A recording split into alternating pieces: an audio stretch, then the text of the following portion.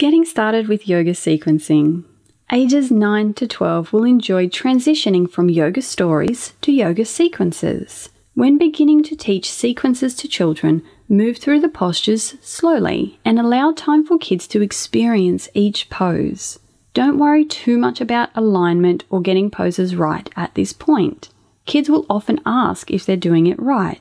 When they do this, simply offer lots of encouragement and give plenty of positive feedback. Don't focus too much on trying to get the child to do the posture correctly just yet. Talk a lot about the benefits of each yoga pose. Let the children know how each yoga pose helps their body, where it builds strength or increases flexibility, and what effect the pose has on other parts of the body, such as helping to open up the lungs, increasing digestion, assisting with relaxation or calm. Remind the children to be mindful of their breathing in each posture also. In the resource section of this course, you will find a beginner's yoga sequencing guide and a full yoga pose guide that includes pose instructions and benefits. Read over this guide and memorize this knowledge. It will be fantastic for when you're teaching the 9 to 12 age group.